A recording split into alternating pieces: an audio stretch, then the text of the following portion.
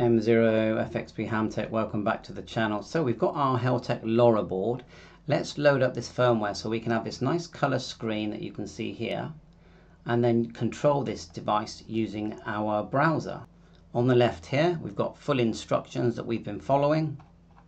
We scroll down, we've got some screenshots of the device in use, and the bin files that we're going to need, and also the flashing software.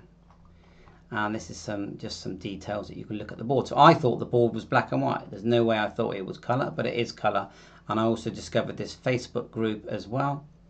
I'll put a link in to that as well. So first thing you want to do, you need to download the tool for flashing the device, which is the window the big white and green window you can see on the right hand side. So to download that tool, just go here and click download. Okay, just this arrow here, and it will download a zip, and the tool is called, we're looking at our downloads folder,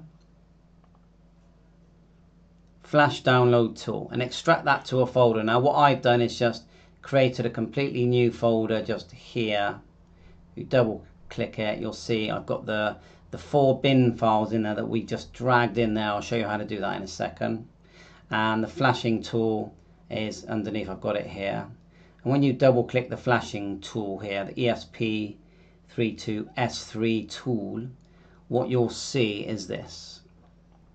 You'll see this window here on the left, this small box, not the bigger box, the smaller box, and you're going to select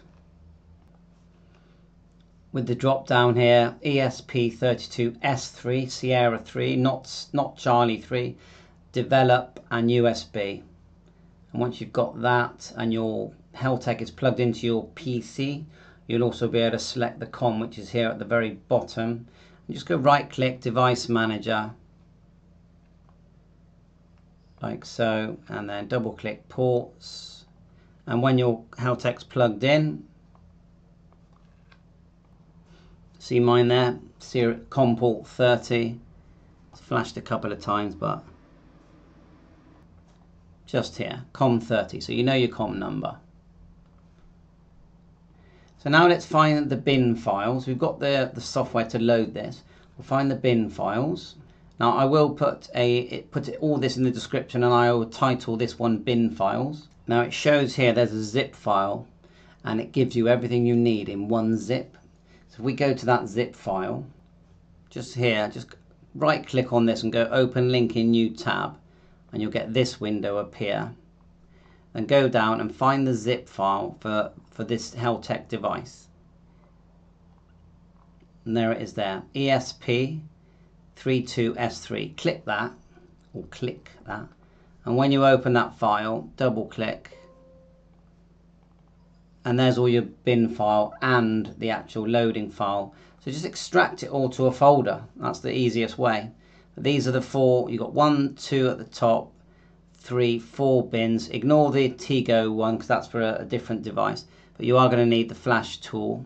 So just drag them all like this. Just literally click on one, go drag it across the screen and drop it into one of these files that you've created. And to create a new file, you just go right click, new folder.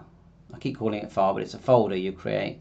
Name it tracker or something, and then you know what all your folders are going to be. Then up here on this main window, so first of all you'll open up and you'll have that window we just showed you. When you click the ESP development tool, it'll be the small window first. When you click ESP, these 3 items here, and click OK, it opens up the bigger window, which you can see on the right hand side. And then you've got the 3 dots here at the top. You can start selecting one bin file at a time, and follow this video exactly and pause it. I would get this out of the way actually, don't want you in the way. And so you click the 3 dots, and then look, you're choosing the bin file one at a time, okay? And bootloader bin, partition bin, boot app bin, and then the Heltec. Make sure you tick these 4 ticks here, these blue ticks, otherwise it won't work.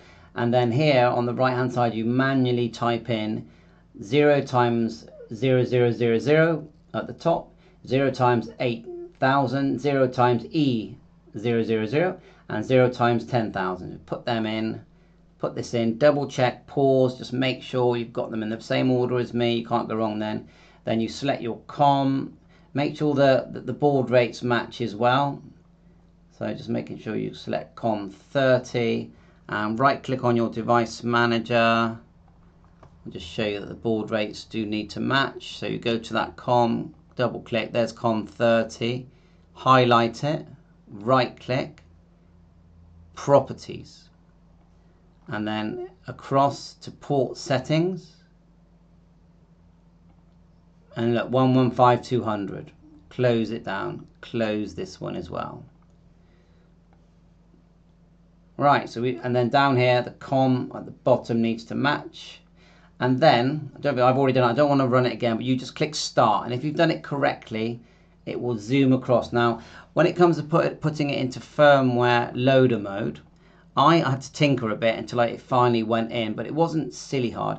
I held my finger down on this button here, and then I put my other finger on, this is the reset button, for about 2 seconds, let go, and then it just worked. And just keep tinkering, but it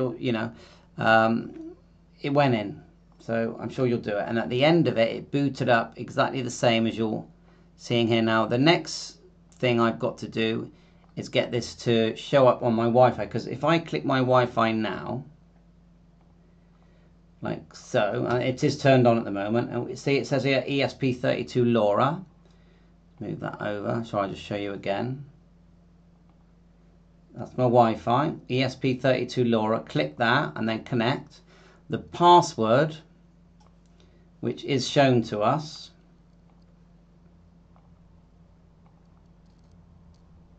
yeah, there's no internet, but look, it is connected there. Look, no internet connected. The password is shown to us. It's actually here, APRS-TH network. This is the password here. Okay, that's the password that you want. You put that in and it connects. And then the idea then after that is you put into your browser, but mine isn't working at the moment, 192.168.4.1, enter. It's working now, that's good. I've rebooted it a couple of times. And then we put in ADMIN in lowercase, MIN, ADMIN, sign in, and we're there. Okay, you get this lovely control panel.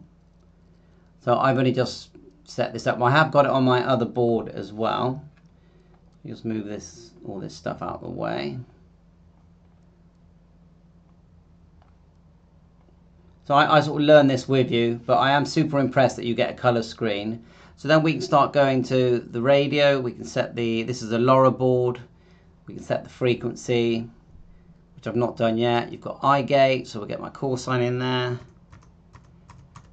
M0FXB, and we can enable it if we want. Go across. You can put in your location. You can use fixed or GPS. I'm going to enter all this later. Then we go to Digipeater, again call sign M0FXB. Let's get my Wi-Fi in there, because that to me I think is the most important one. But you got tracker. It looks like if we add a sensor, we've got all this weather stuff. I don't know if the tracker has got a built-in sensor. Maybe it has. TLM.